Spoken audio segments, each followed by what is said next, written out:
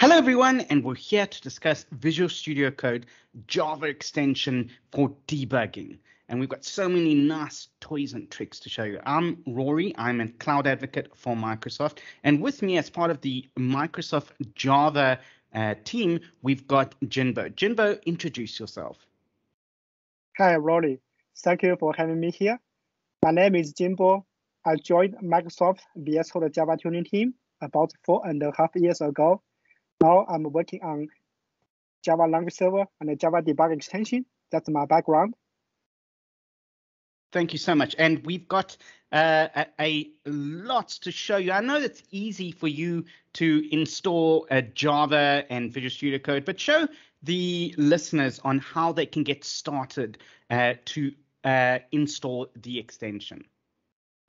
I will recommend you to install the extension pack for Java.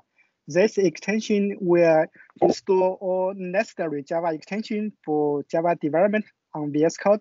It's called language server for Java, debug for Java, test runner for Java, Maven for Java, and so on.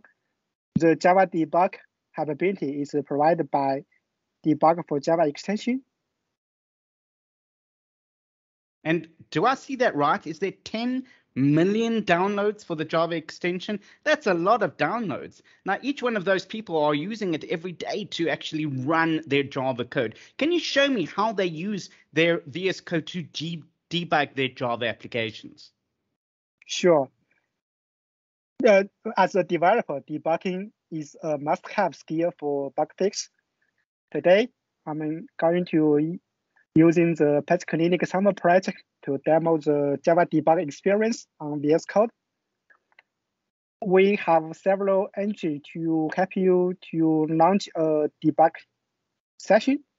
The first way is to using the hotlines. If your Java class has a main method that is defined, you will see this run and the debug hotlines displayed on top of main method. Also, you can using the run Java and the debug Java context menu from the edit title bar. Lastly, you can just click F5. This shortcut will trigger a debugging for your application directly. Now I'm clicking debug hotlines. The debug extension will calculate the class path and launch your program on the terminal. From the terminal, you can also view your program output from there.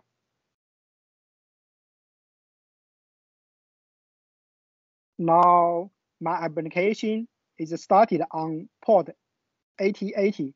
So I'm going to demo the debug feature by using this application. I will have to access this app first. This app is a pet clinic management system. Now I have a customer. His name is George Franklin. He has a cat. Leo is logged to the system. Now he has a new pet. His name is Max. He wants to add to the system. Tap install. Now it's report some errors saying this name is actually in use.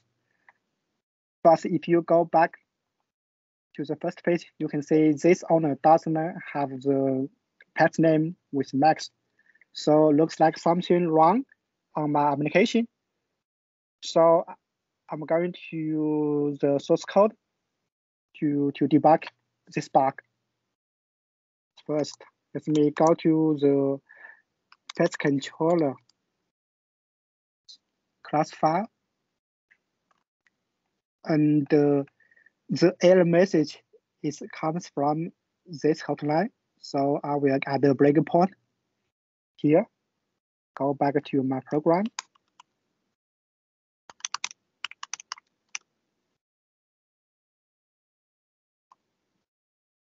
Sorry. Now the breakpoint is hit, and there is a debug view. It's bring to your focus.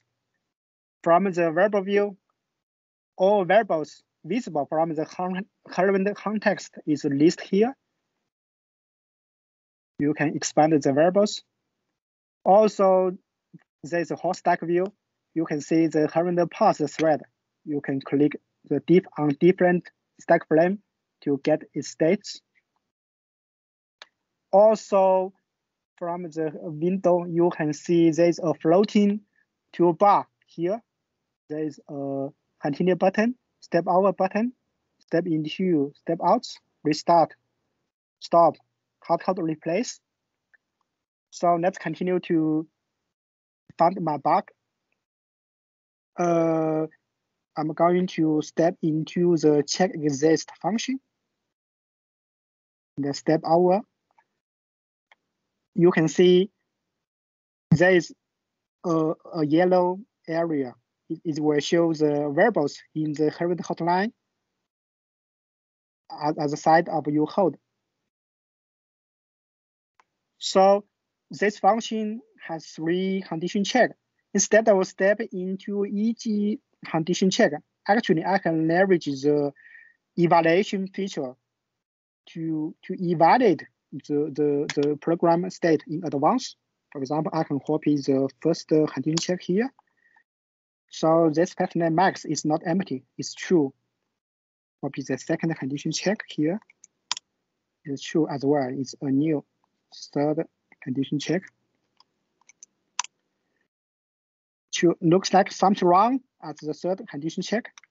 So I will go my program to the third condition check and then step into the function getPad. This function is to find the pet name with max. Step over, step over, step over. So this function shows it starts to find any pet name with max. I just step out my function. Oh, since this function is to check exists, looks like we use a wrong equal check here. So it looks like I found the root cause. Next step is to try to change the condition check to not equal and save. So my next step is to verify my bug fix. We have a feature that is called code replace. That is very convenient for bug fix. So if I click this button, it will apply my how to change on the fly. You can see very cool. Yeah, the top very cool. The top stack frame is just restarted on the fly. So I can continue run my application. You can see the check exist has passed. So I can just continue my application and go back to the web page. You can see the pad is added successfully. So now I have leveraged the debugging to find a bug and have a bug fix. To recap a little bit about my demo, I showed how to add a breakpoint, how to leverage the step debugging, variable view, and the debug console to observe your program state. Meanwhile, I showed how to use the hardcode replace to verify your bug fix on the fly. That is so cool. I still can't get used to that hot cold replace. What other tricks can we use to customize the debug configuration? Actually, we have multiple places to let you to customize the debug settings. The first place is the launch.json. So just type a quote. So you can see there's so many keys here. For example, I can change my console from integrated terminal to internal console. And also I can add environment variables to my application. The second place is the user setting. If you search java.debug, you can see there is 21 debug settings provided by debug extension. From the settings, you can customize something like the variable formatters. For example, you can limit the numeric precision. Also show numbers in hex format in variable unit. So regarding the variable format, actually we have a UI to let you to configure it more conveniently. Let me check a debug a breakpoint again.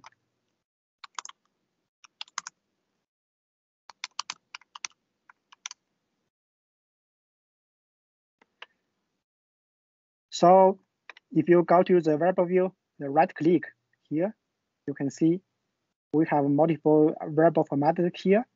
I can switch between hex, the decimal, and also I can disable the toString object view and enable toString object view. Yeah, that's the place where you can customize your debug session. Thanks, Jinbo. And yeah, there's so much that we covered today. Where can people actually go in and do some tutorials and get started with what you showed them? Exactly. We have a special documentation to introduce these debugging features I have demoed today. So if you go to the running and the debugging Java tutorial, you can find And all that's on features. code.visualstudio.com. Yes. That tutorial there, yeah, that's a great. I live on that site, and it's a great place to do. And there's how to get started, how to do install, how to navigate and edit, refactoring, and of course the run and debug. Thank you so much, Jinbo, for today, for showing us how to get started with running and debugging with that great extension. And we look forward to seeing those 10 million developers reach out to Microsoft at Java and tell us about their great experiences. Thanks, everyone, and goodbye. Goodbye.